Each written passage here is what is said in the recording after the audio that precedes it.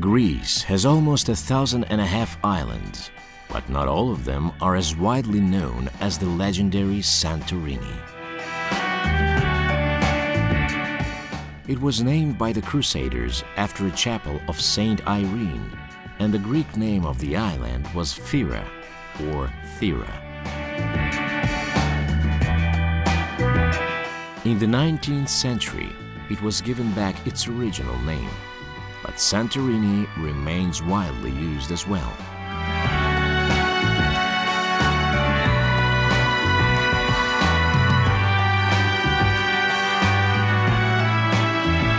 The northernmost town on the island is Oia.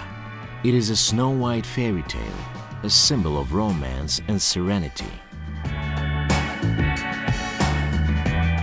Another landmark of Oia is its breathtaking sunsets.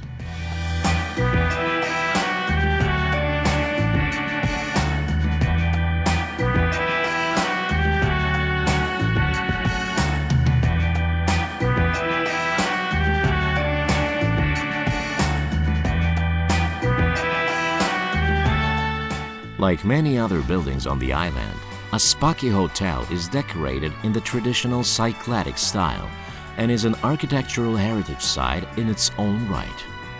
It also offers great views of the famous blue rooftops and other sites of the town. They include the Ayumina Church, quaint mills, and historic neighborhoods with graceful arches, staircases, balconies, and narrow streets. All these things have made Santorini a center of attraction for so many lovers of beauty.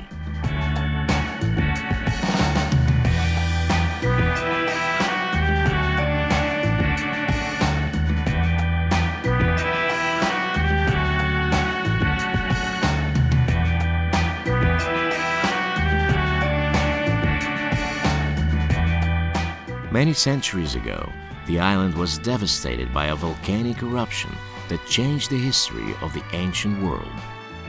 The crater turned into a huge caldera that was filled with sea, and the island took on the shape of a crescent.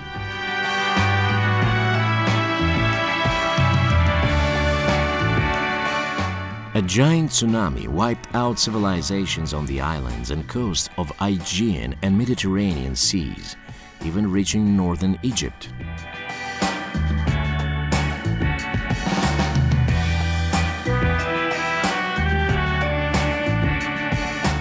Thera remained uninhabited until the late Bronze Age, and then it was populated by the Greeks.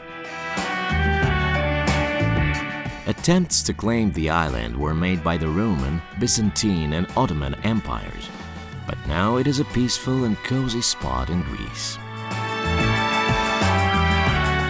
Thousands of tourists come here to admire its beauty.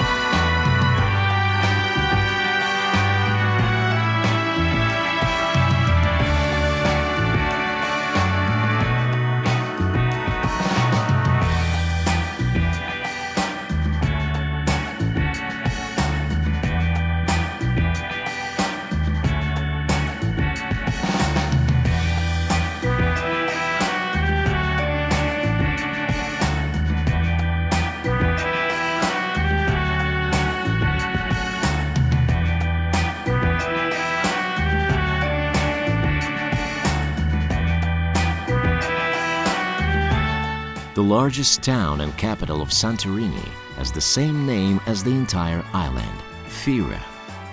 It lies on the west coast on top of a 260-meter cliff. From the port, it can be reached by car, but this is not much fun. It is more exciting to take a donkey ride or use a cable car. And the bravest ones can dare to climb the 800 stairs on foot.